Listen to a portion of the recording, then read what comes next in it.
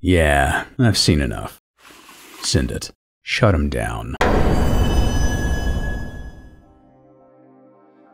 Hello Internet! Welcome to Film Theory, the show that's been lost in the backrooms for over a year now. Please send help. At this point, I'm sure we all know what the Backrooms is, right? This creepypasta turned analog horror series created by indie filmmaker Kane absolutely took YouTube by storm last year. With its haunting aesthetics, its mysterious story, and its deep lore just begging to be uncovered. And that has actually become a big part of the franchise, something that Kane talked about in a recent interview with my friend Anthony Padilla. You have people dissecting your videos.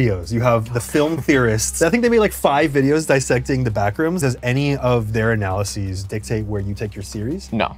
Hear that, Matpat? You do not have any power over this man. Oh, is that so? Then why did your characters follow my advice as I pointed out in a recent YouTube short? I'm not just coping here, am I? Yeah.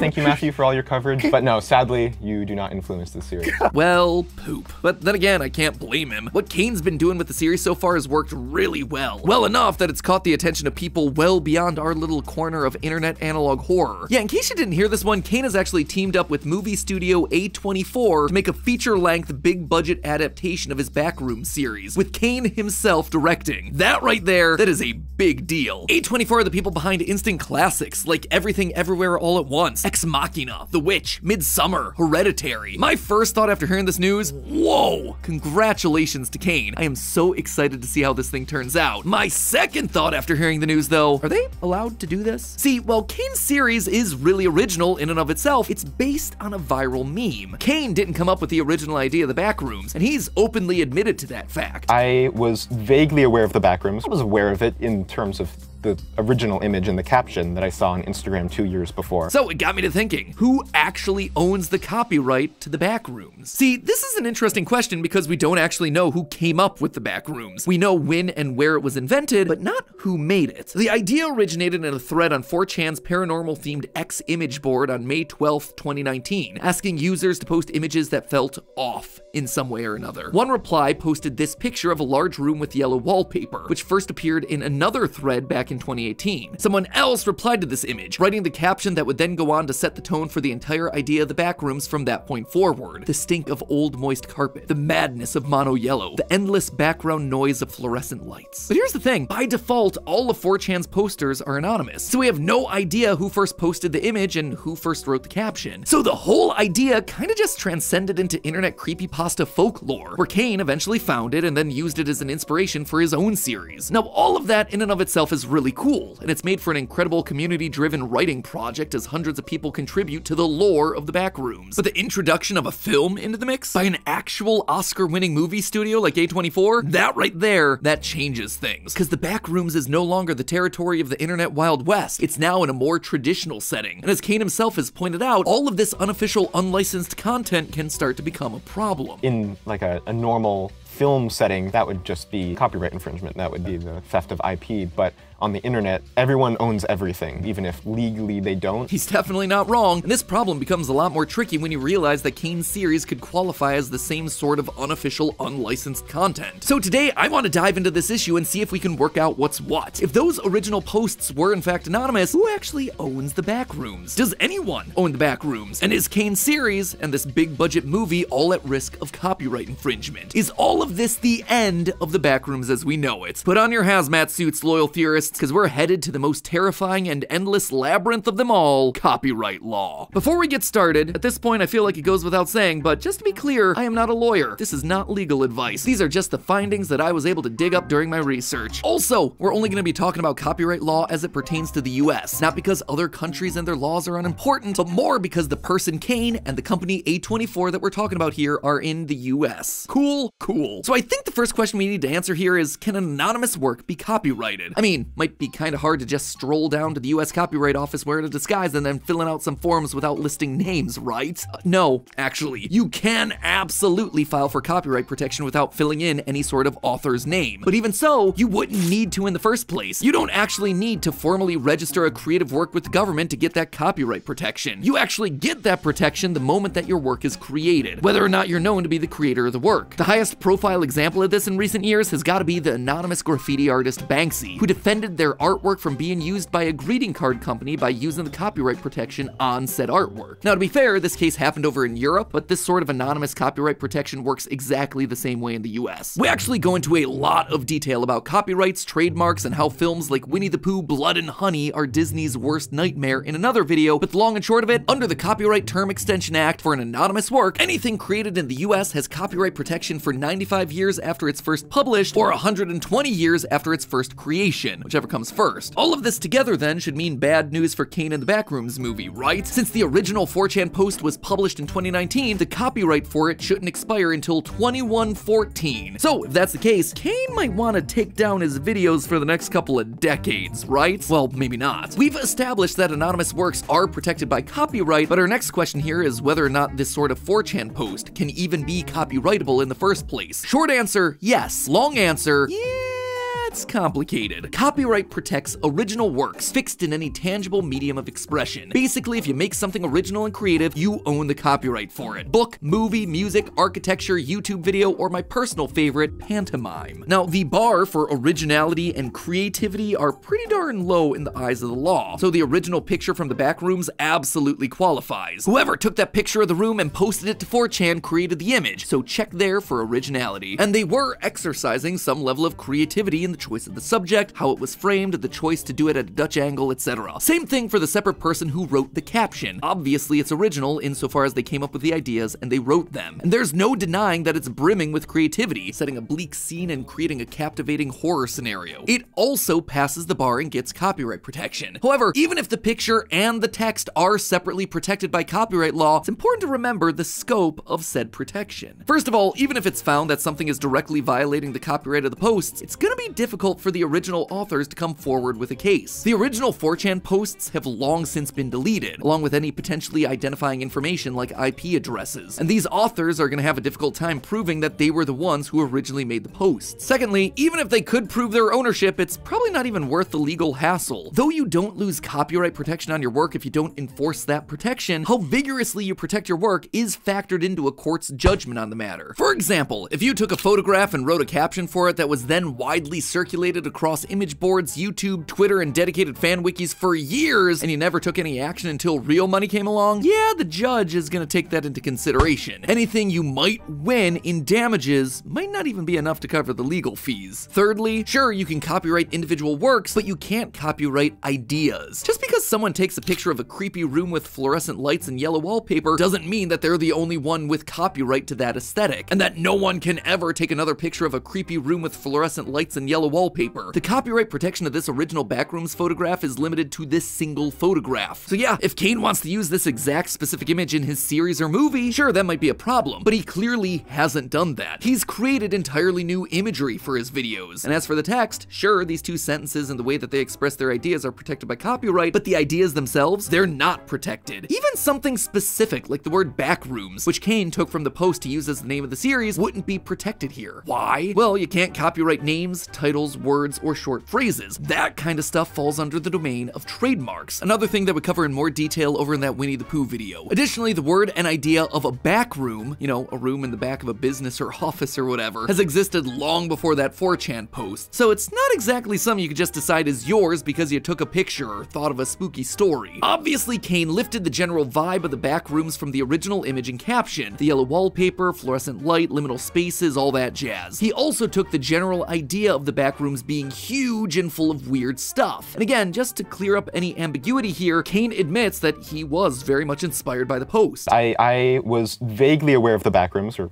I was aware of it in terms of the original image in the caption that I saw on Instagram 2 years before. Other than that, though, not a whole lot here sticks. Plenty of ideas are reminiscent of content from the original Backrooms post or the Backrooms wiki. People in Kane's series fall into Backrooms in a way that seems visually similar to no-clipping. But Kane has never once used the word no-clipping to describe that process in his canon. Sometimes, strange noises that sound like a party can be heard in Kane's videos, which could be a reference to the party-goers from the wiki's canon.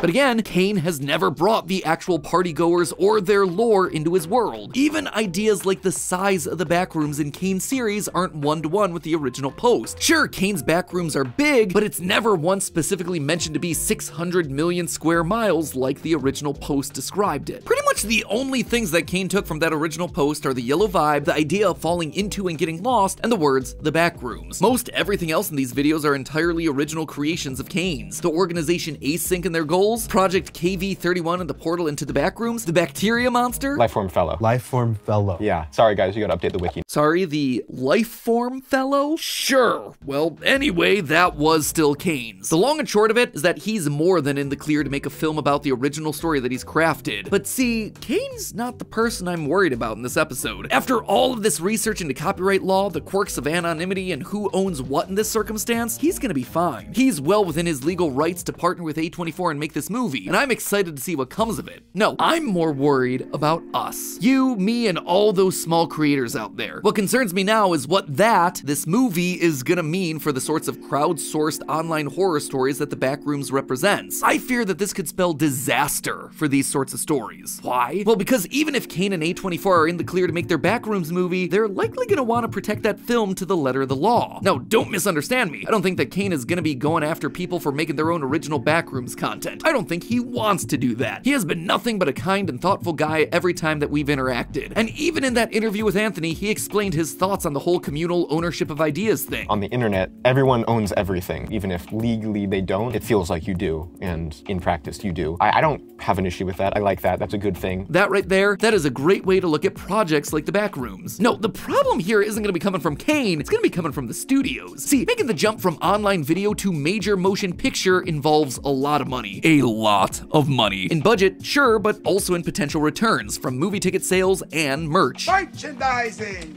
where the real money from the movie is made. If you go and look up the highest grossing media franchises of all time, you'll see that the lion's share of their revenue actually comes from the merch. It's true for Pokemon, Star Wars, Mickey Mouse, Winnie the Pooh, Minecraft, and if this Backrooms movie's a hit, I could absolutely see this sort of thing happening here too. Just imagine, Hazmat Guy action figures, Lifeform Fellow plushies. Kane may or may not be interested in this part of the show business, but the Hollywood producers he's working with definitely are. And that means that they're gonna want to protect their IP vigorously so they're the ones making that money. I mean, this exact scenario has happened before. Y'all remember Slender Man? He's a pillar of online creepypasta folklore, and just like the Backrooms, everyone felt like they owned a part of Slender Man. And at the beginning, things definitely operated that way. That's why you saw so many free, low-budget indie projects centered on the Slender Man, Slender the 8 Pages, Marble Hornets. But once the idea of Slender Man became a phenomenon and caught the attention of larger media companies, when real money started to get involved, things changed. Eric Knudsen, the original creator of Slender Man, had to step up to stop shady, low-quality content from destroying his idea. He became more involved in for-profit projects like Slender the Arrival, and eventually he sold the rights to the character entirely to Mythology Entertainment, who went on to block independent crowd-funded movies from release and then made their own big-budget film with Sony Pictures. Again, I cannot stress enough how much I don't think Kane wants this to happen, but when you're dealing with Hollywood, this sort of stuff becomes inevitable. What then do we do here, loyal theorists? If the Backrooms film is successful, I don't want there to be some sort of gold rush of all these major movie studios trying to take their claim on any and every viral creepypasta and internet folklore. Does anyone really want or need the EA-funded Jeff the Killer game, a Universal Studios Ben Drowned movie, a Lavender Town Netflix miniseries? I don't think so. Thankfully, there are ways to protect yourself, your work, and your favorite content creators using the exact same copyright laws that got us started down this road in the first place. First and foremost, if you create something and post it online, make sure you sign it. Make sure that it's attributed to you, either with your real name or an online alias alias that you can prove is yours. That way, people know that this was your work from the second that you uploaded it. It is unambiguously yours, and your creative rights are protected by copyright. I mean, that's why they're there after all, might as well put them to use. And on top of this, make sure that you're posting to platforms that respect those rights and don't have anything shady hidden in their end user license agreements that somehow transfer any ownership of content posted there to their website. You'd actually be surprised how many fairly large websites have clauses like this, and that is really not cool. Next, if you can, create your own characters and use your own ideas. Obviously, those will always belong to you, and no one's gonna be able to use that content without your approval. That being said, it can be difficult, so third, if you do want to build off of something that already exists, make sure that what you're building off of is either in the public domain or it's basic enough that what you contribute will clearly be yours. What am I talking about? Well, some of it's obvious. If you want to write stories about ancient mythology, folklore, fairy tales, stuff like Thor or the Baba Yaga or the Little Mermaid, you are almost certainly in the clear, as long as what you write isn't taken from other modern interpretations of those same ideas. Other things that you should be good to use are urban legends and cryptids, stuff like Bigfoot, Mothman, Bloody Mary. No single person owns those ideas, and you could just make some incredibly unique stories using them as jumping off points. This also applies if you want to create something using basic ideas to build off of, like with the Backrooms. Take the same idea that Kane used as the basis for his series, and then build your own ideas on top of it, away from Kane's. You don't need to use Async or Project KV31 or the Lifeform Fellow to tell a compelling story about the Backrooms. All you gotta do is take an idea that you like and change it enough that it becomes your own thing. Great example of this, the Endermen from Minecraft. They were originally spoofs of Slender Man. I mean, the name alone makes it pretty darn obvious. But over the years, the Endermen have had their own quirks and lore added. They've become completely unique from their Slender origins. You can do the exact same thing, using ideas that you like and then changing them enough to make them yours and yours alone. So all of that protects you and your work, but what if we want to protect the collective works? Stuff like the incredible community-driven lore that's popped up around the Backrooms. Well, we have the perfect template to look to with the SCP Wiki. If you somehow don't know, the SCP Foundation is a collaborative writing project where users submit articles about fictional objects, locations, and characters, all inspired by elements of horror, sci-fi, and urban fantasy. A lot of this content is similar in tone to the Backrooms. Once an article is approved to go up on the website, though, anyone is free to take the ideas from that article and add it to their own work, both on and off the SCP website. Everything published on the SCP Wiki is done through the Creative Commons Attribution Sharealike 3.0 license, or CC BY-SA for short. That means that anyone is free to make content based on SCPs. They can even make money, but they have to credit the original authors, and then also publish their work under that same share-alike license. That means that yes, anyone from an indie game dev to a major movie studio can profit from the SCP Wiki and their articles, but the ideas that they add to the SCP must also be free for anyone else to use, publish, and profit from. Though this might not work for everything, this is an awesome system for these sorts of collaborative projects. And maybe the single most important thing to keep in mind about all of this, support the independent writers and artists that you love so they can keep creating. Read the work of these creators, share them with your friends, help spread the word. One of my particular favorites that I haven't seen reach the same level of success as the Backrooms or SCP yet are the short stories by the Reddit user Search and Rescue Woods. They have a series about these mysterious staircases just appearing out in the woods and their connections to missing persons. It is great. Remember, the next Backrooms, Slender Man, and SCP Foundation is out there somewhere, just waiting to be discovered. So please share some of your favorites down in the comments and check out what everyone else is posting down there. I know I'll be excited to see what you guys are saying down there, because who knows, maybe one day it'll appear here in a theory. Until that day comes though, remember, it's all just a theory. A film theory! And I know that I mentioned this video a couple times in this episode, but if you want to learn more about copyright and trademark and how it is shaping the creative landscape as we know it, that Winnie the Pooh horror movie episode is on the left. It is a very cool discussion about something that is very scary to Disney right now. Or if you're tired of legal stuff and just want to catch up on the latest Backrooms lore, our latest lore video is over on the right. As always, my friends, I'll see you next week.